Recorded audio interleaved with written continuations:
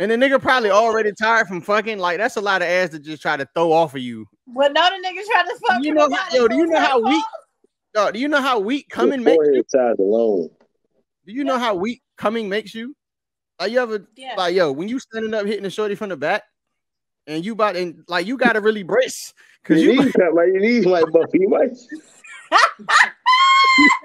You gotta brace a little bit. So who's in control? Is it her or is it him? At that point, I'm no longer in control. Yeah. And don't be trying to not come. Like, if you're trying to not come, all your energy and muscles are focused on that. Oh yeah, yeah, and that's gonna make it even worse. You might fuck around and collapse. You dead in the water. Your knees I might think the buckle. nigga controls that shit. It just depends on the position, and it depends on if she say come in me or not. Because like that's like a switch. Like you there's nothing you can do about that. Does that really work? That does not work. Does that really work? Does that work? Next time y'all fuck, tell a nigga come in you. I bet you he do it. I don't want to say that. I'm not gonna say that.